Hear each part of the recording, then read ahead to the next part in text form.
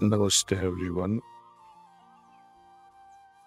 and may this Guru Purnima be the most blessed one. May we become more deserving of their blessings and grace.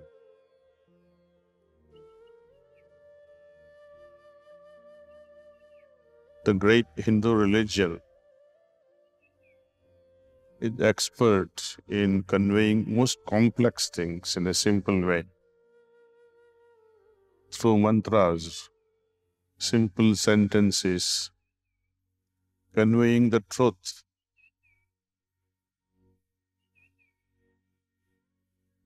But we keep repeating those sentences, few words, as if they are everything. They are only the code words, and we have to decipher them in our life. There are 3 steps to all this. We receive this knowledge either through elders or through books. For example, Sat Chit Anand, only 3 words. Or Aham Brahmasmi. These are Mahavakyas, conveying the great truth. But repeating them is not going to give us even the slightest of inkling of knowledge. We have to digest this, try to understand the deeper meaning behind all these things, and see how this truth can be grasped by our chit and arrive at Anandam. Similarly, how we can attain such conditions like Aham Brahmasmi, and then move on to the next stage, and then to the next stage. Likewise, Guru Purnima is also a coded word. It has nothing to do with full moon. Coincidentally, Lord Buddha attained Mahanirvana on full moon night. That's a different story altogether. Just coincidental. Mahavira and our Pujya Babaji Maharaj, they both attained or they realized on the day of Diwali, Amavasya.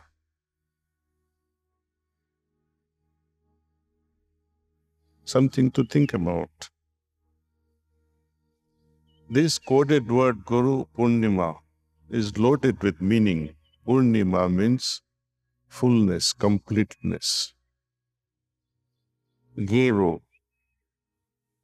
Gu means darkness, Ru means dispelling this darkness. That's a definition of Guru.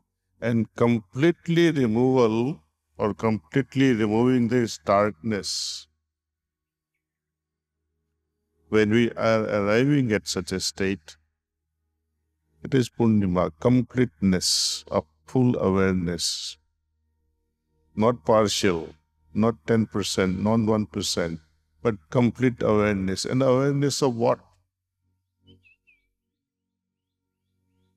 What sort of awareness should we have that becomes equivalent to state of Buddha or complete realization or state of negation, as Babaji puts it? How are they different? Is negation different from self-realization or nirvana? Celebrating such days needs a lot of contemplation.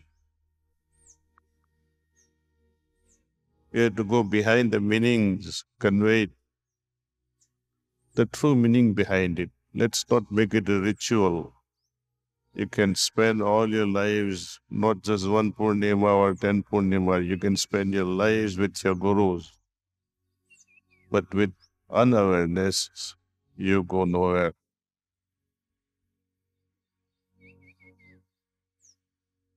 I'd like to share a story I read this morning. There was a sannyasi And he also had a couple of disciples. They go from village to village.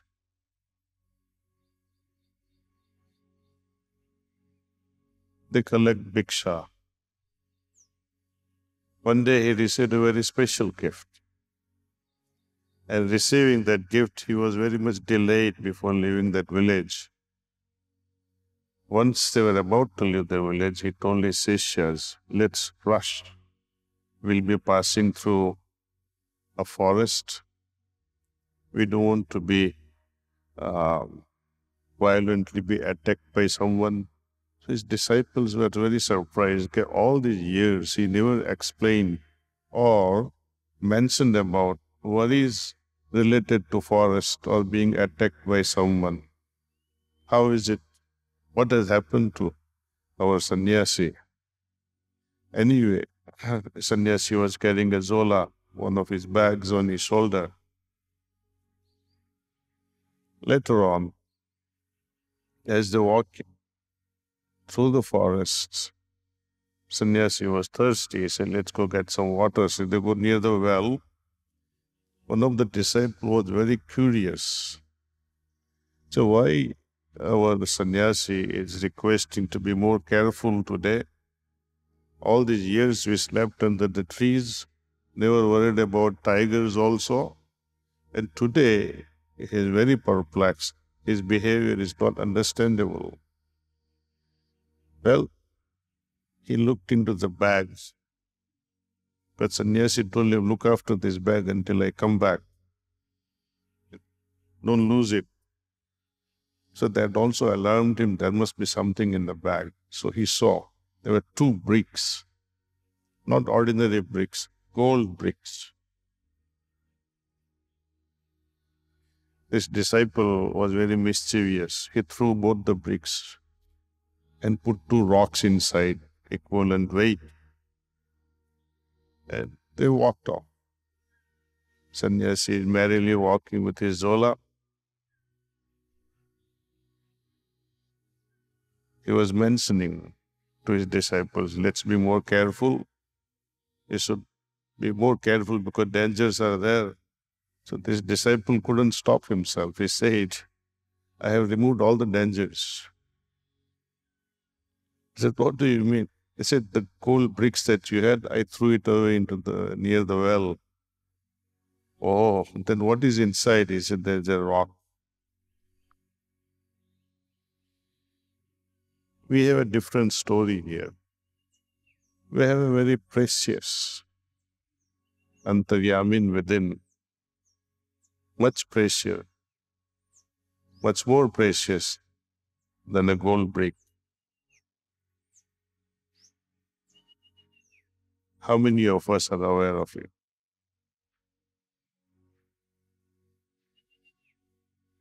We are absolutely unaware.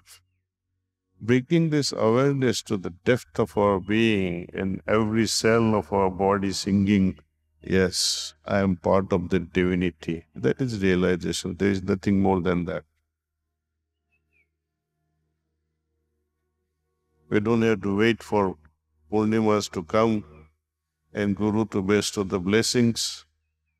You can have it any day, at any moment, anywhere. Just remain open, without any layers of samskaras, prejudice, narrow-mindedness. All these things obliterates our vision. Even the most beautiful mirror won't let you see through that mirror. You can only see yourself. What is the difference between the mirror on the wall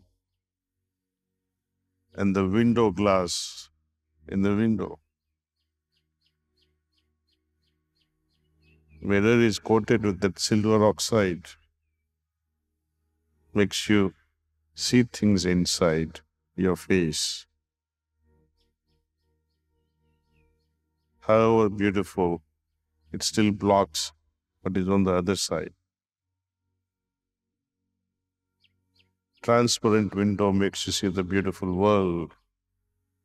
transparent inside, makes us see the beauty of our Antaryami and makes us realize the value of it.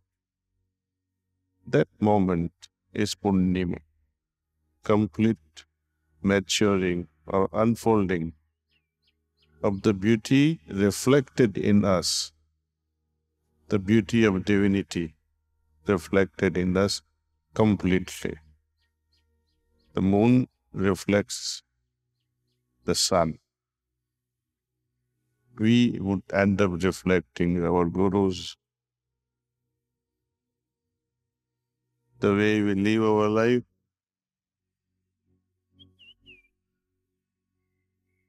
You know what I'm trying to say? Are they reflecting our gurus? Our lifestyle, is it reflecting the values of heartfulness?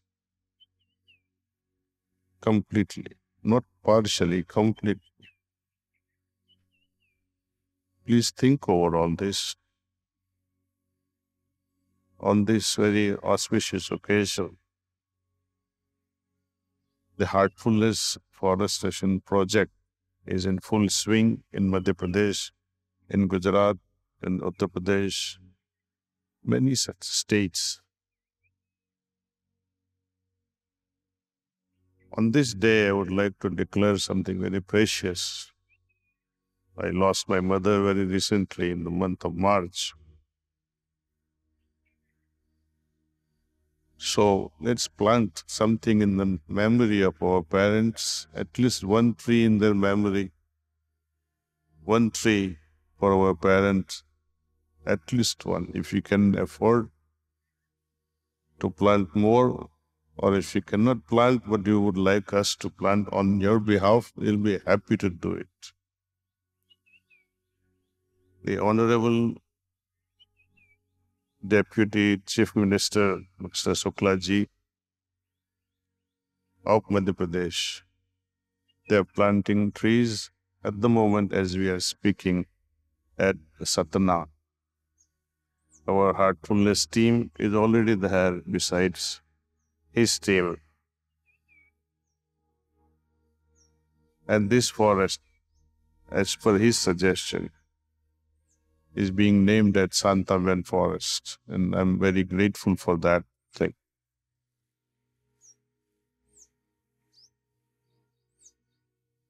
We can have many such forests. And it rhymes well because Santavan and Shanti Vanam, this sounds proper, I think.